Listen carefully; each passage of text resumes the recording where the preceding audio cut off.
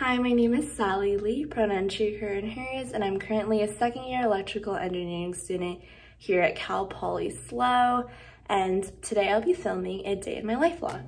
My daily routine consists of attending school in a virtual format. I typically wake up in the morning and make my bed in order to have a good start to my day. Once I'm finished getting ready, I typically will make myself a cup of iced coffee, and then I'll hop onto my laptop. I'll check any emails as well as go over my planner and calendar to see the tasks I need to do for the day. Today I have some classes and meetings to attend via Zoom. On the topic of Zoom, I wanted to address the importance of recognizing Zoom fatigue. In order to make sure you're not exhausting yourself and taking care of your mental health, make sure to provide breaks in between any meetings and make sure you're getting enough sleep and eating enough meals daily. This is the Robert E. Kennedy Library, or the LIB for short.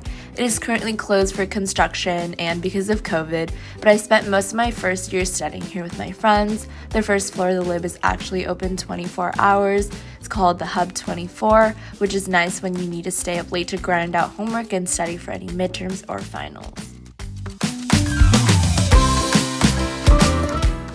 My next favorite spot is Dexter Lawn. It's a really nice spot to just lay and take a nice nap in the sun. This is typically a pretty bustling spot as there are usually food trucks here serving food, and this is one of the main pathways people tend to walk by. But unfortunately today I'm showing you a very empty Dexter Lawn.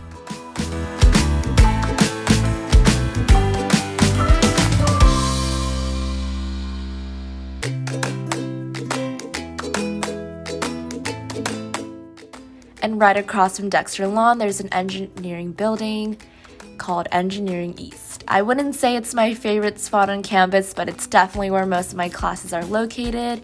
And fun fact, this building is actually shaped like an E for engineering.